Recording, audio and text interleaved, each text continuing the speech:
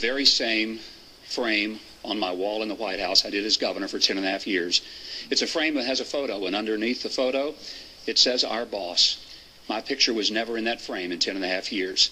Every week or so we put the picture of some ordinary Arkansas citizen, and I told our staff, let's never forget who the real boss is. I hope every day I'd never forget I work for those people, they don't work for me.